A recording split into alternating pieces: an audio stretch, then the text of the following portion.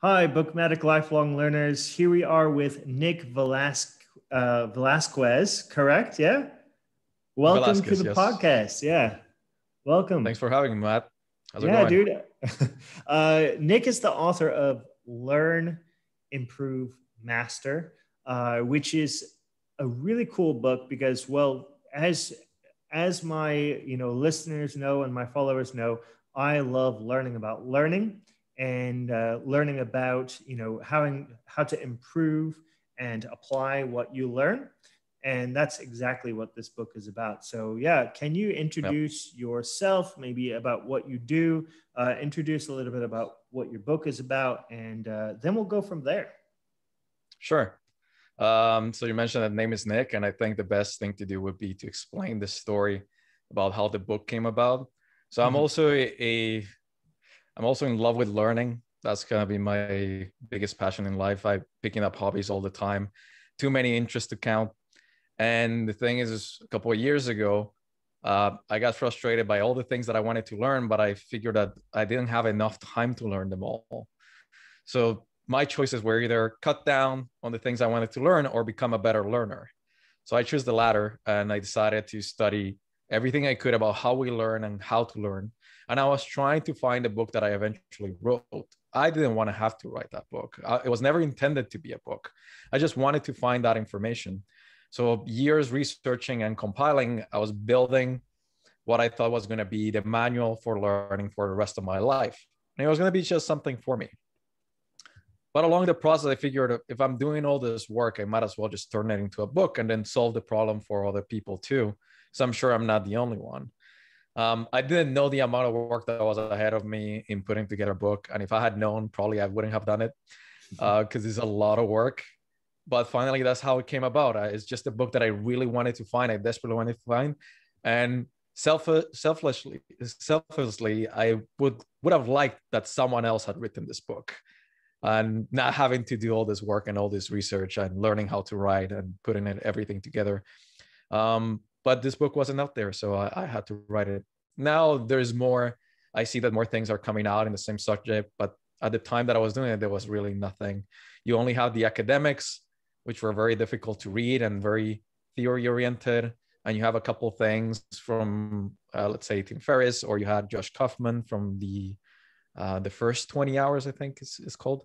But they didn't seem to hit the points that I wanted, which is what are the principles and the strategies to become a more effective learner and Mhm. something that I could apply to anything I wanted in my life. That's how it Mhm. came about. Mhm. Yeah, dude, that's a really good introduction to yourself and your book. And I really appreciate the fact that you did write it because, like, I personally have read a few scientific books about learning, and yeah, they Mhm. are a lot more difficult to read. Um, Yeah. and when I read through your book, I was like, oh yeah, this is like a really good reminder of all these different principles. So I feel like this is a really good book for people that don't really want to take the time to Mm-hmm. read all these scientific books, and it's all right there. Yep. Another great thing that I really enjoy about your book is the fact that you include like action elements, because when we learn something, if we are not actually putting it into implementation, into action, then Mm-hmm. that knowledge might just sit there. We might just like forget it and everything. Yes. So that's really cool. um Absolutely. And one yeah. point in there is that so my approach, what I wanted to do, the first few drafts of the book, they read very scientific because that's mostly what I read. So I read a lot of nonfiction and a lot of scientific stuff. And researching the book, I had to go through a lot of papers and essays and things on learning. So it read very dry and it was difficult to follow. And I said, you know what? Let's change gears. Instead of teaching how our mind works and how the brain learns, I'm just going to teach how to use it. So the Mhm. analogy that I use in the book is like imagine a race car driver. That person doesn't need to know all the mechanics of the car, how it works exactly, every piece and the aerodynamics and all this stuff. Needs to know the basics, but the essence is learning how to master driving. And that's the Yeah. approach that I take. Is like I'm gonna condense the studies, I'm gonna condense the theory as much as I can, explain it in the simplest form. And our approach is gonna be how to use our brain, not how it works. And that's kind of what it put it more on the application side. And I also decided to divide it into principles and strategies. So the principles, like this is the essence of how the mind works. And once you understand those principles, you can come up with your own strategies. But then I also go into the strategies so people have something immediate to apply if they don't want to start thinking about it themselves. So it's kind of divided into those two parts. And it took many, many drafts to get to that point where we say, you know what, this is applicable. This is what I would have liked when I started this project. This is the point. This is what I want. Mm-hmm. Yeah. And you're very honest about the fact that you have broken everything down into like basically simplistic forms for everyone to understand. That's great that you're honest about it. And also, like, let me ask you about the bibliography. So did you like include every book that you researched in that bibliography, or is there like more? There were more. Okay. There were more. Yeah, there were more books, but some of them I did enjoy. Some of them I didn't take anything from. Other stuff were documentaries, essays, like scientific papers, which they were not technically books. So I did not include them in the bibliography because the idea was to give people, hey, if you want more books on this subject or what I used for this book, here it is. But I decided not to include the scientific papers and those things because most people wouldn't go there. So yes, there was way more behind it. Many that I did not include because I either didn't like or didn't use, or because the format didn't apply for a bibliography, especially documentaries. A lot of documentaries that like they're not there. I mean, I talk about some of them, like Usain Bolt. There's this great documentary on him, but it's not included in the bibliography. So yes, there was way more material that I used. Okay, cool. Yeah. I mean, I actually, that's one of my favorite parts of the book. Not the favorite, but yeah, I mean, I love the fact that you've got all these books here. Like, if you really want to go deeper, if you end up reading Nick's book, you can check out the bibliography and go deeper. I've read some of the books on there.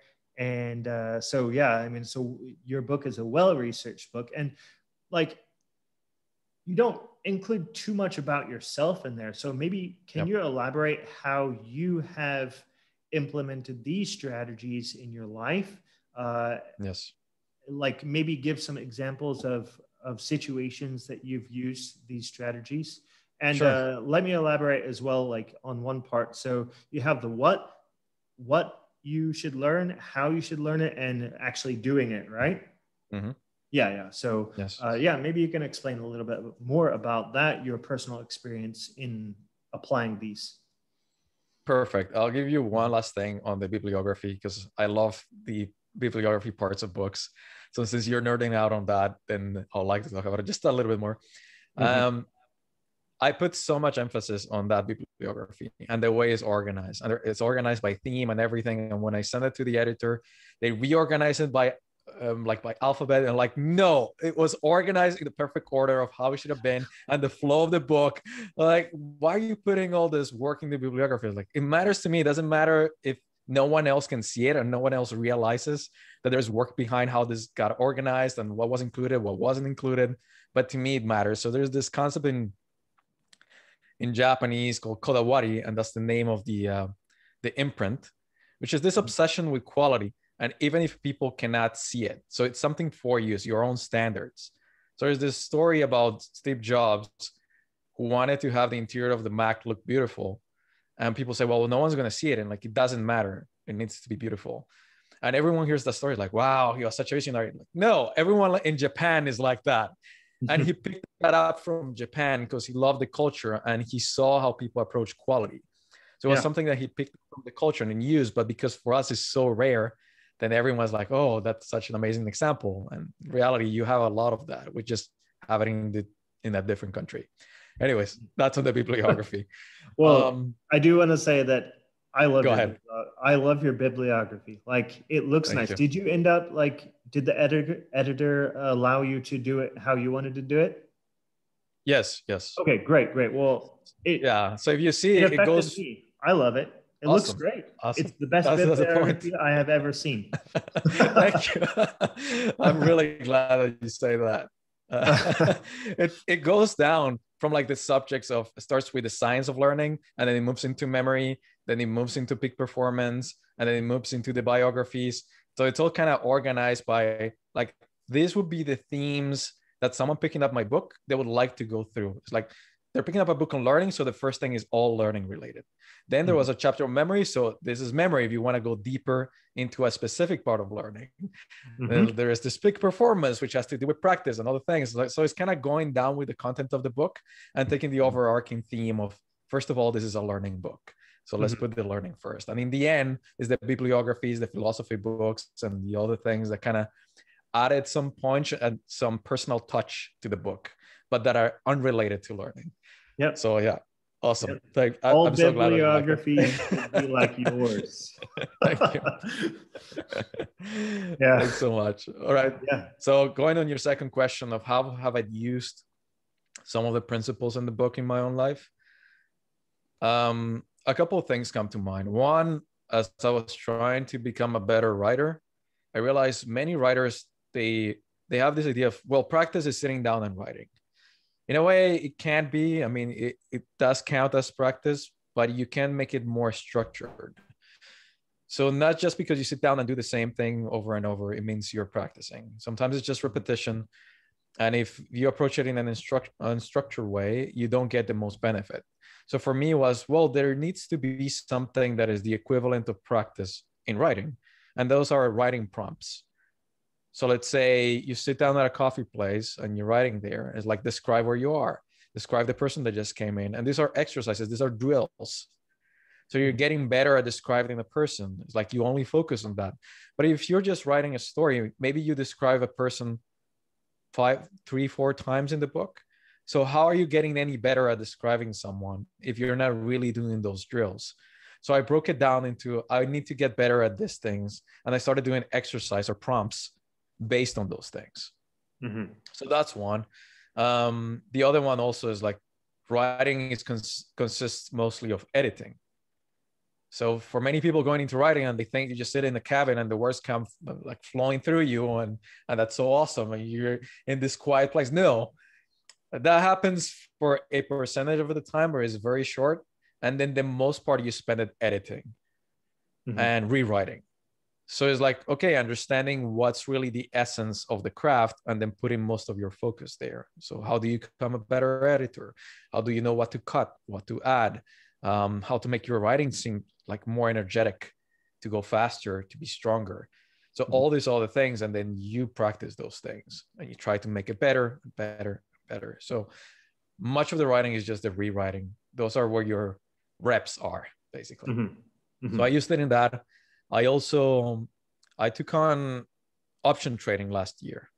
So options trading is a financial derivative.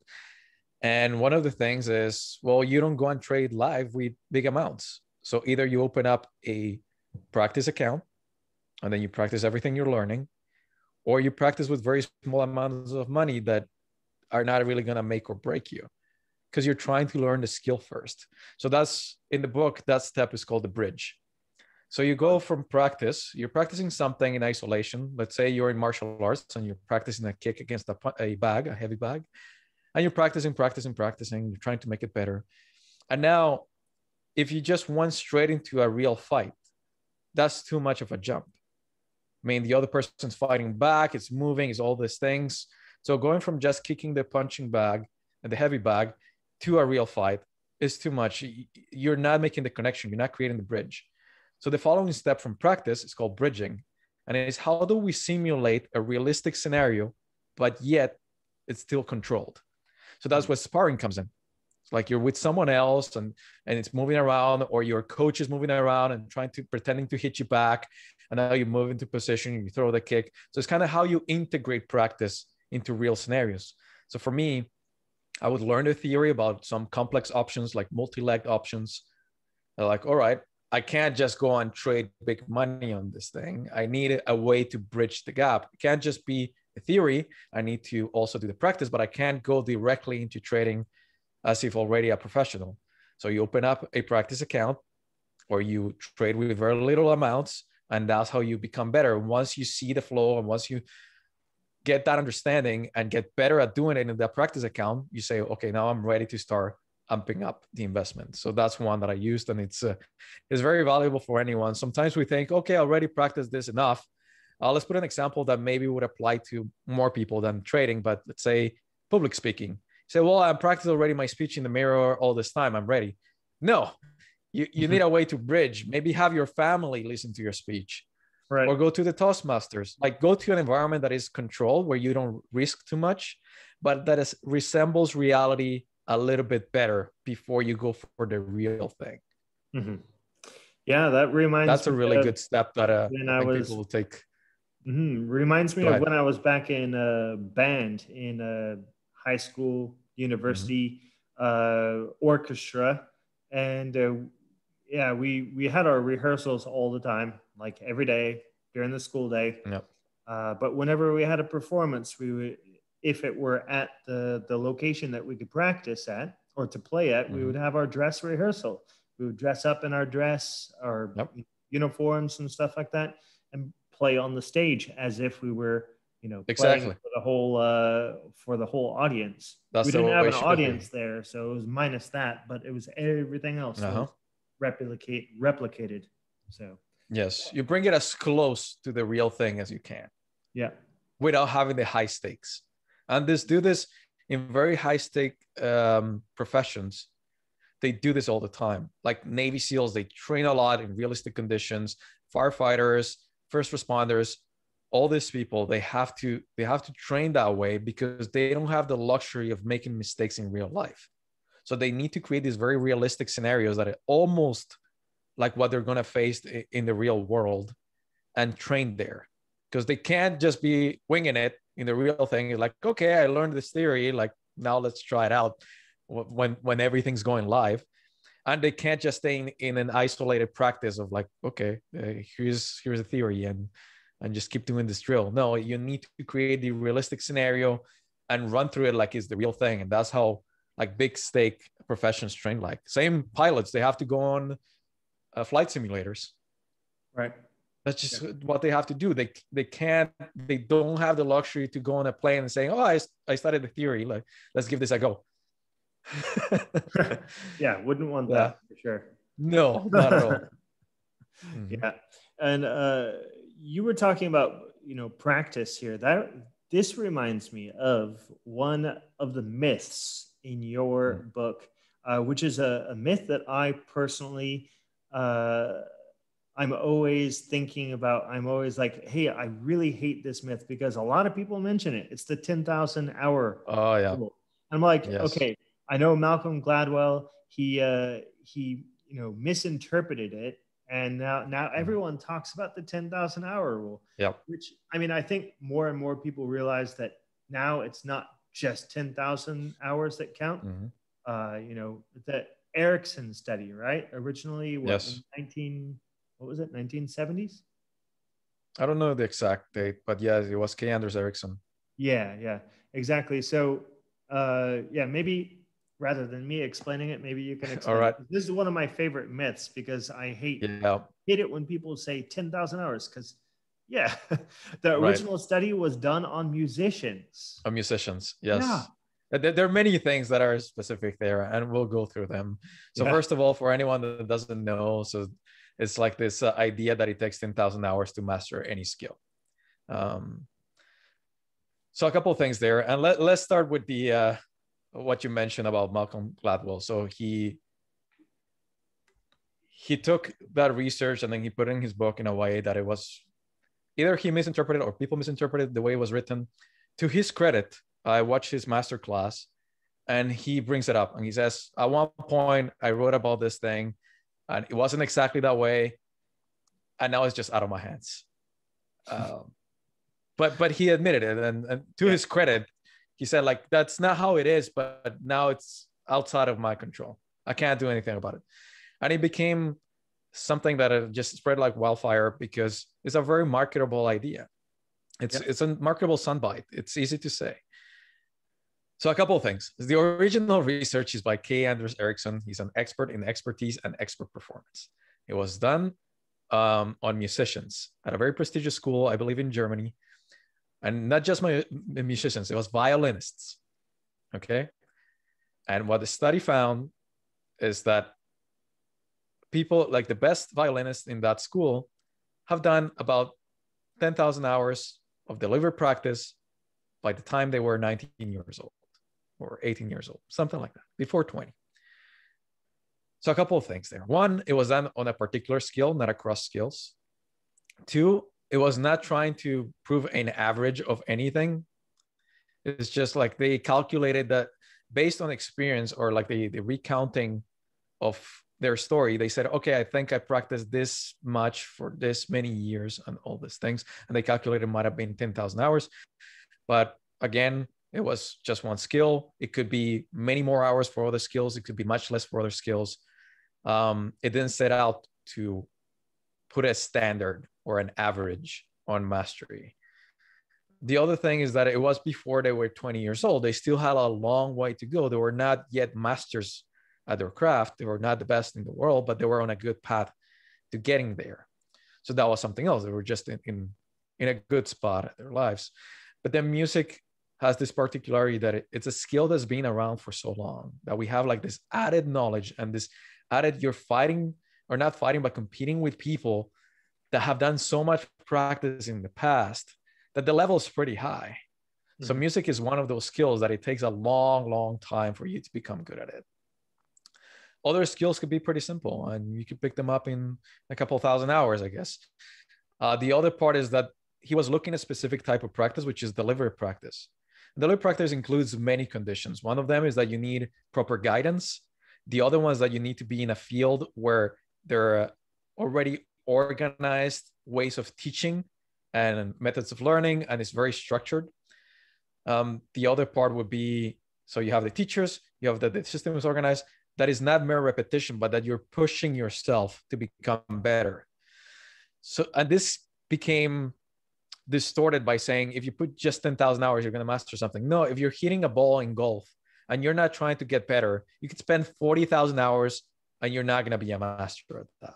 Mm-hmm. If I sit down with my guitar and I play the same song, I already know how to play and play that every day, I'm not getting any better. Mm-hmm. So repetition is not the same as practice. And that was another condition. It's like, well, we saw that these people had done 10,000 hours of delivered practice, which is very different than regular practice. And the last thing, which is the most important one, what Erickson was trying to show is that even if you had talent, you had to put a lot of work to develop your skill. That was his point of looking at the best musicians and saying, how much do you practice? And then finding out that these people had put thousands of hours in developing their skill, meaning that even if they had a natural aptitude, that was not enough to be really good at something. So the talent played a very small role in becoming amazing at whatever skill. And then he ends with this quote in his book that says, like, delivery practice can open up a door to realms you didn't know even were possible.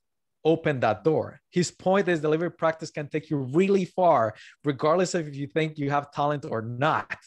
Mm-hmm. That's what he proved in the study. Even the best musicians in that prestigious school had done thousands and thousands of hours of practice. Mm-hmm. It was not because they were born really good at music. Mm-hmm. It was delivery practice that took them so far.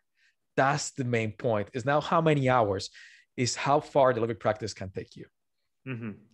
And, you know, this really makes me excited because it proves the point that anyone can pretty much do anything that they want to, as long as they're, you know, yes, putting in that deliberate, purposeful practice. Anyone yes, can get better. Mm-hmm. And yeah, one of the first parts of learning is getting rid of those self-limiting beliefs. That way you can yes, go out and at least try and yep, do deliberate practice that week. Yeah, you can open up the doors mm-hmm, to all the different possibilities out there. That's yes, I'm very, very excited about this this one particular aspect because of yes, that very reason. And one extra point in there, and it's 100% agree. And one extra point in there is that usually people's complain about that, or their argument when they hear well, you can be amazing at whatever skill you want. They say, for example, oh, what about a short person playing basketball? And now we need to make a distinction. And the distinction is being the best in the world versus being among the best in the world versus being your best. So to be the very best in the world at something, you need a combination of many things. Yes, you need genes on your side. You need a great coaches. You need a lot of things going well, like the place where you were born, maybe your parents' encouragement, having had the money to put you through classes and getting you good coaching. All these other things needed to happen really well. And you need to have like the benefit of an aptitude for the thing. That's all required to be the very best. To be among the best, you need less of the luck. You need less of the genes. You need less of the other things that are beyond your control. So we need to remember, for example, that the entire Olympic swimming team from the US was not Michael Phelps. There were other swimmers there that were really good. They were not the best in the world, but they were really good. They were masters of their craft. They were master swimmers. They were not the top, but they were among the very best. So that's among the best. And then your best, you don't need any of the other stuff other than deliver, practice, hard work. To become your very best, you don't need genes, you don't need anything, because it's you against you. So it's how far you can go. And anyone can be their absolute best. And is that not noble enough? Is that not worthy enough? Because many people say, well, I could never be the best at this. Like, so what? If you like that skill so much, you would still practice it. So Michael Phelps, he had no idea when he started swimming that he would become Michael Phelps. Nor his coaches, nor his parents. No one knew. There was no way of knowing how far this kid would go. He just loved swimming. And if you love swimming as much as Phelps did, you would just swim, regardless of how far it's going to take you. You just go and do it and see how far you can go. And that's it. And that's the entire point. And anyone can master anything. One of the points that I make in the book is, yes, so people bring up the basketball theme a lot because it's one of the fields where physical attributes play a disproportionate role of like what it is. So the game is designed in a way that gives an advantage to tall people. We can't deny that. Now, basketball is something we made up. So it's not something out of nature. We made it up and it has some problems where it gives advantage to certain people and not others. But that's just the way it's played. Now, a couple of things there. One, being tall doesn't make you automatically good at basketball. Two, not the tallest players are the best players. And three, basketball skills have nothing to do with height. Anyone can master the skills of basketball, such as dribbling, shooting, rebounding, these things. The thing is that height gives an advantage for competing. I'm competing in the rules that we currently have. But if basketball had height divisions, like we have weight divisions for fighting, which obviously has to account for physical attributes. We know that now. That's why we have welterweight, we have heavyweights, because we say we can't put this 300-pound person fighting this 100-pound person and expect it to be a fair fight. So if basketball had height divisions, there would be master players and amazing players, the best in the world, in any playing position. They would just belong to different height categories. So regardless of their height, you could have top basketball players of any position, but they just wouldn't be on the height class of some of the other ones. They would just be height divisions. But of course, it doesn't work that way. But my point is the skills of basketball are independent from height, and anyone can master them. So you could become a master basketball player regardless of your height. You might not play in the NBA, that's true, but you can become a master at the skills of basketball. Yeah, definitely. That I like that point for sure. It's yeah, really good point.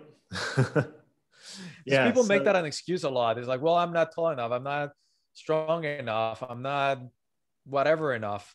Like, what's the point? I mean, if you like something so much, then just become the very best you can. And who cares about the rest? Why is that not noble enough?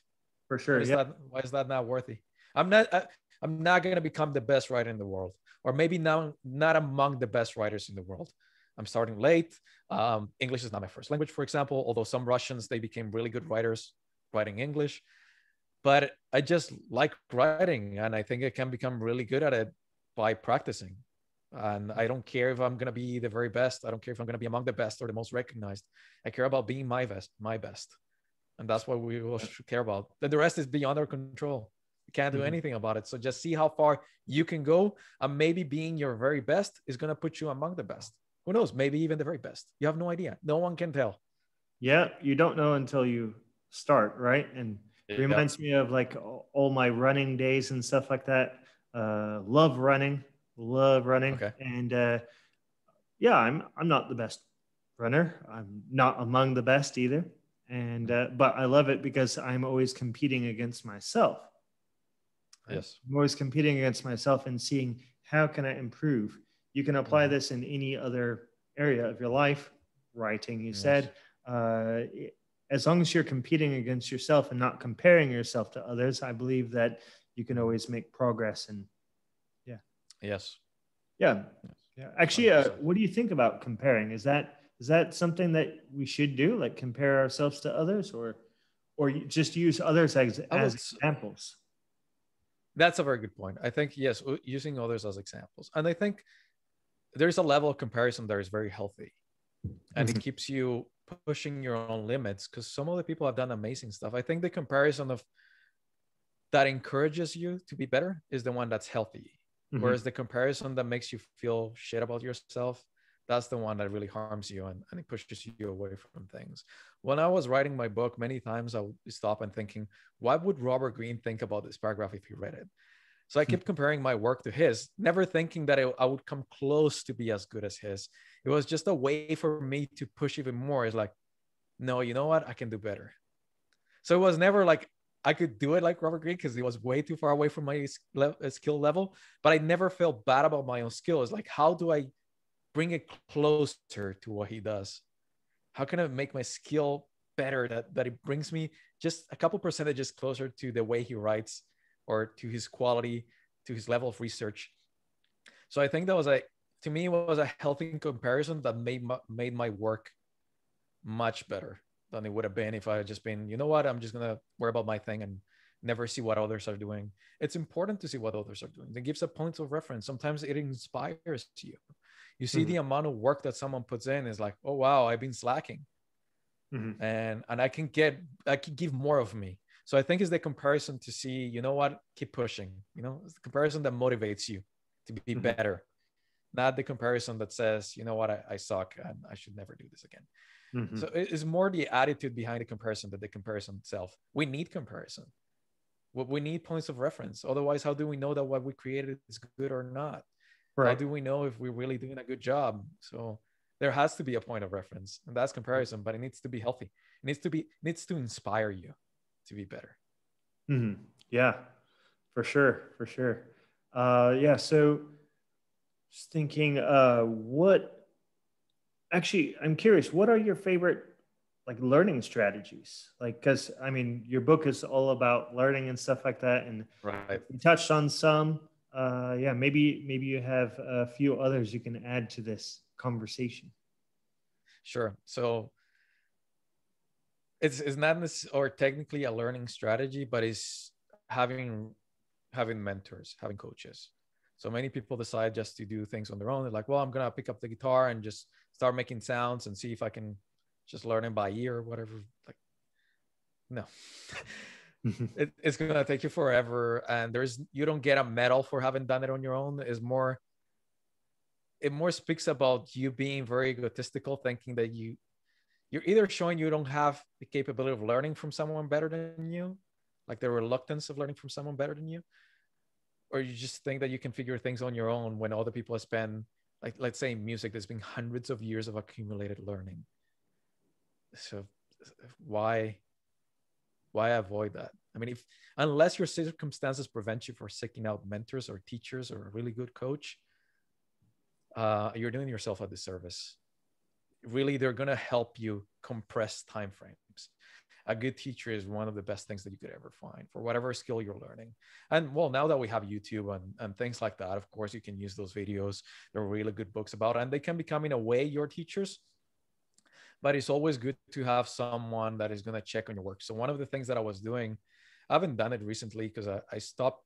I haven't been writing as much as I wanted to. And a lot of things that went into my life and some things that got in the way and shifting focus. But a year and a half ago when I started writing some fiction stuff because I wanted to become just a better writer, not because I want to write fiction, but it was a way for me to become more flexible and like, hey, let's learn a little bit how to tell stories and let's learn how to describe things better, because still my writing is a little bit dry, and it's because everything I've read before it was scientific. So I was never exposed to that side of this is how you tell a story. This is something becomes more engaging, more of a narrative.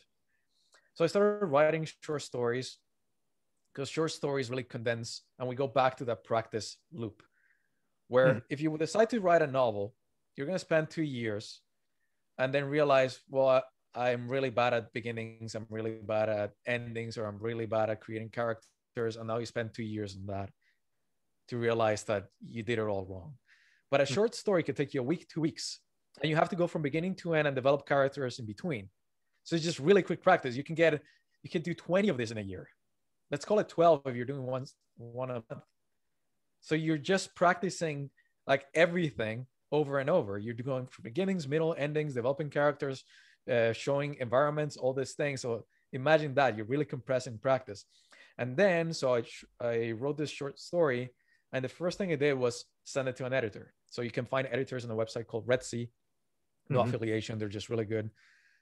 And my point was, I want to see what I'm doing wrong. Otherwise, I can't get any better. And I need professionals to look at my work so they can tell me, here's where you lack. This is what you need to get better at. So it wasn't just about sit down and write short stories for a year. Like write the story and then have someone tell you what's wrong, how you can improve it. And the thing is, because I knew it was practice, I had no emotional tie to the story. I knew it was practice. So then you take that feedback more openly. Whatever is wrong with it, I don't care. I'm just trying to be better. That's the whole point. In that sense, I took a writing class at university. I wanted to get better. This was towards finishing my book. I thought if I take this class, maybe I'm going to be able to make the last draft even better. And in the class, so one of the things is the teacher said, you know what, remember everyone, this is an introductory class. So we're going to stay away from the harsh critiques. We're only going to give positive encouragement. So don't mention anything that's wrong with the stories from your classmates. You're only going to mention the good things. And I'm sitting there saying, I want them to tell me everything that's wrong. I want them to tell me how I suck so I can suck a little bit less. Tell me what's right is not going to help me. I need you to be brutal with what I wrote because that's how I'm going to improve. So it was and I quit that class because it's just not the approach.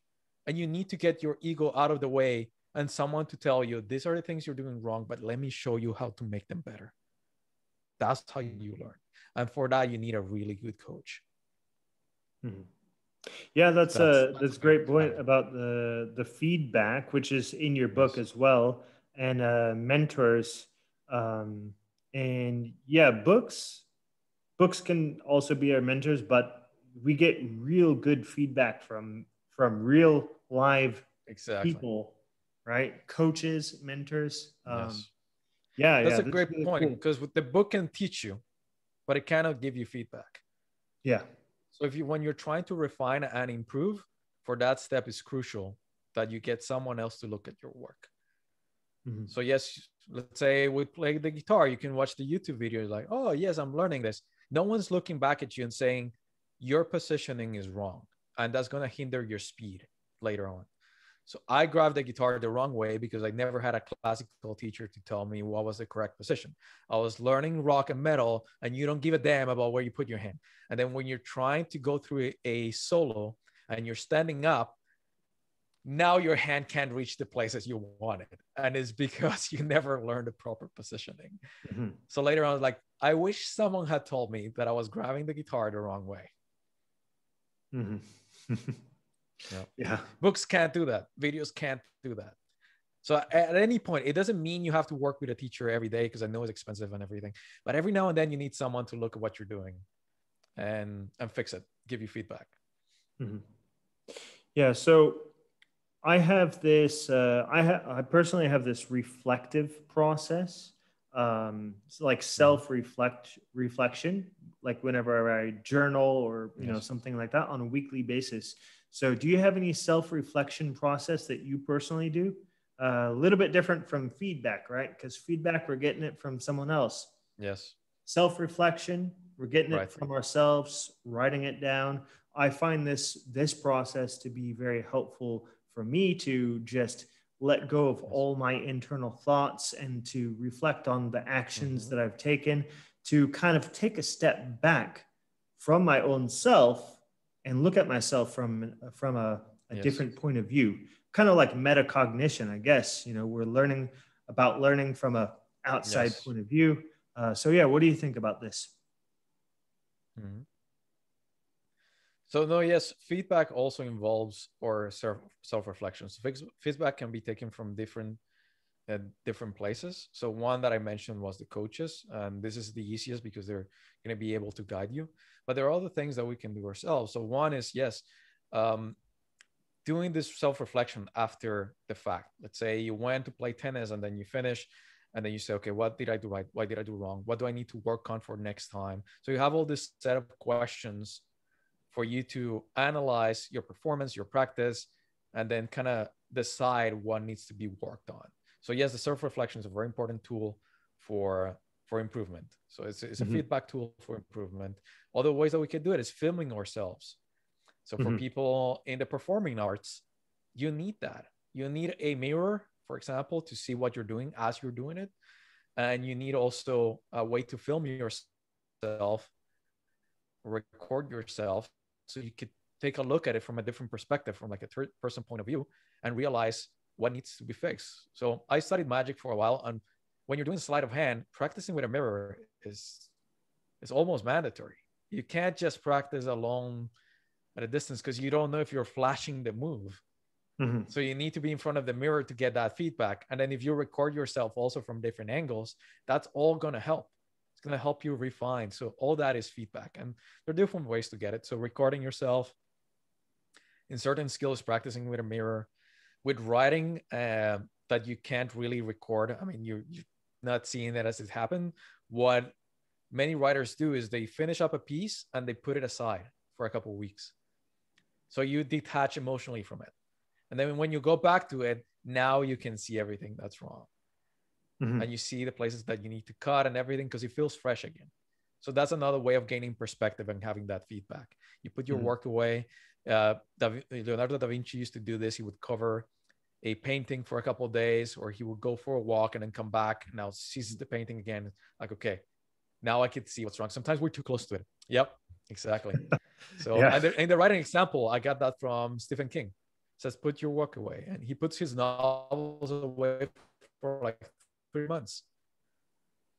And he comes back and he says the experience is strange because it is your writing, but at the same time it's not. But having put it away for so long gives you perspective, and now you can see all the places where it's weak. I love having this podcast episode with you because you're mentioning all these points that I recognize from your book. So it's like listening to you speak is almost like rereading your book. Right. Yeah. Good. Yes. Yeah. It's awesome. So I personally will probably re-listen to this podcast episode like a year down the line just to get a refresher of your book. Yeah. Yes. Awesome. Yeah. It's very, very good. And for the listeners out there, I mean, I still recommend reading the book, of course, because there's so much more detail in it than our conversation. This is just a little taste of it right here. So yes, but it's very good to have it on bestseller list right now or something. I think right now it's bestseller on Amazon. Yeah. One of the things that I keep it on a very accessible price. I think it's like $3, $2.99 for the ebook. So I just wanted to have the book reach as many hands as possible. So for me, the book was never about money or anything like that. So I just want that people can use the material, and in a way is that higher mission of elevating the learning power of humanity. It's like, how do we all become better learners? And that's just going to help everyone. And part of it is, I wrote it for people that are a little bit more serious about a hobby, because I know that a casual learner is not going to pick up a book and learn how to learn. So if you just kind of have a random interest on guitar, you're not going to pick up a book on learning how to learn before you start learning how to play guitar. So it's mostly for those people that have a very big passion or hobby or want to go into a profession. And then it's like, okay, I need to start from the very beginning. How do I become a much better learner? And then I work these specific parts of my skill. So that's kind of how I looked at it. And in a way, my goal was for the people that take on a hobby can be a lifelong companion. It gives you so much. When I see all the people that don't really have anything to do, that they don't have a hobby, and I think that that's just the life, just it's lacking something. And when you see that people have hobbies, they go through their lives and they go to very old age and they're still very fulfilled. So it's kind of encouraging people to take on hobbies and take on these life companions that are going to be with them, that are going to give them so much joy. To me, my hobbies, I always kept at bay this dark cloud that insists on looming over me. So I'm always this dark character, and my life has been brightened, or they shone some light through all this darkness. The playing guitar, the writing, all these different things. I wouldn't know what I would be without my hobbies, without the things that really interest me. So I wanted to encourage people that maybe think that learning something new is too hard, to give them the tools to empower them to say, yes, you can pick up a new hobby. You can even pick up a new profession. Maybe it's the person working in accounting that is dreaming about becoming an artist, painting, but doesn't know where to start. Doesn't know if it's going to be too hard for her or for him. So I wanted to encourage people to take on a new skill or to really go deep into the one they're already in and give them the tools to become better, because that's also going to make the journey more enjoyable. Yeah, these skills that is frustrating for people is that they see, they see that it's too complicated, or they find that it's too hard. Sorry, there's a bit of a delay there. So a little bit. No worries. Yeah, these skills are definitely essential. And I see your point about the fact that maybe not a casual reader will pick this up, but more like a person that is like seeking to improve their skills. And I do like the point that you bring up about habits. I'm sorry, not habits, hobbies. About hobbies, yeah, because I mean, hobbies are something that can bring us joy outside of the work that we do on a regular basis. And I mean, it just makes our life even better. It builds communities too, especially like if we're join some sort of club or something like that about our hobby. So do you have any clubs that you are involved in based on your hobby? No, I don't. So when I was playing guitar, I had my band. So obviously that was my group. When I started writing, I joined this class because I thought I'm going to meet other writers and it's going to be fun, but the class turned out to be such a disappointment. And I don't think I have anything right now that it's, well, I also studied Japanese and I went to formal language school. So I had my friends from there. So that was really cool because we were all learning Japanese, and you create that bond. So I think, hobbies just introduce you to other communities, and they bring so much joy and so much fun to your life. I don't know. I can't recommend it enough. If someone not having a hobby at one point when their work stops, then what's left? I don't know. Right. I wouldn't imagine my life without hobbies. I just wouldn't. I have so many interests that the problem is like what to choose. What do I stick with? Yeah. Reminds me of my dad. He's already 67, almost 68 now, and he's retired.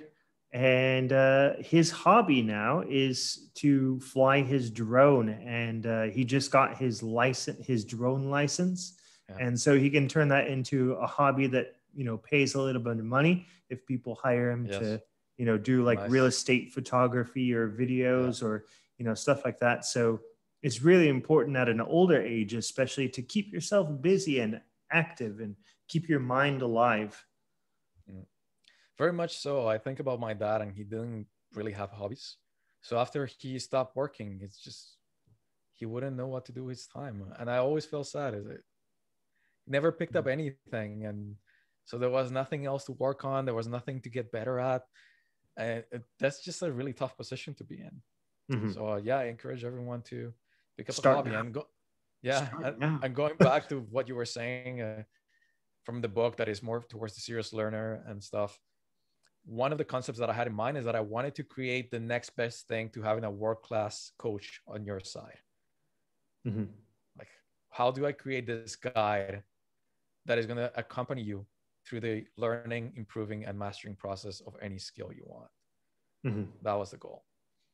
Yeah, man, perfect goal. And that's awesome that you've got a, lower accessible price for like everyone around the world. Cause yeah, $3 for a Kindle book is not bad at all. So I do highly recommend it for everyone. Personally, it gets the BookMattic stamp of approval. Thank you. Yeah. So is there anything else that you would like to add to this conversation? I think we're good. The last thing, and just kind of the very last thing I'll talk about the book is it's also a very short read. And it was a conscious decision because learning how to learn is not an easy subject. So I did my very best to make it very readable, to make it engaging. It can be read in an afternoon. I think it's only like 210 pages, something like that.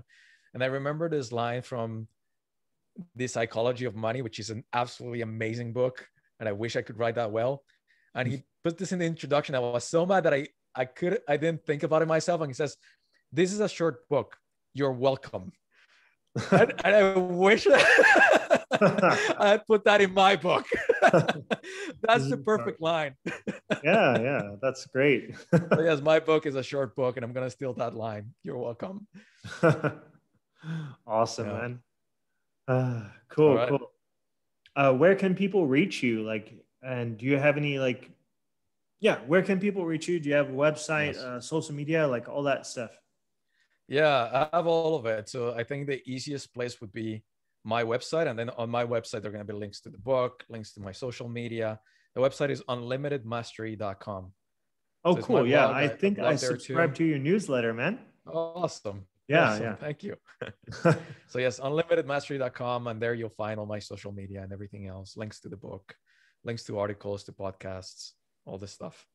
Mm-hmm. Yeah, I will definitely include all the links down below. So for those of you listening, check out those links. Follow him on Instagram as well. And I think Twitter and like any of the other social media platforms. He posts some good quality content. So yeah, definitely. Thank you so much for coming on the show.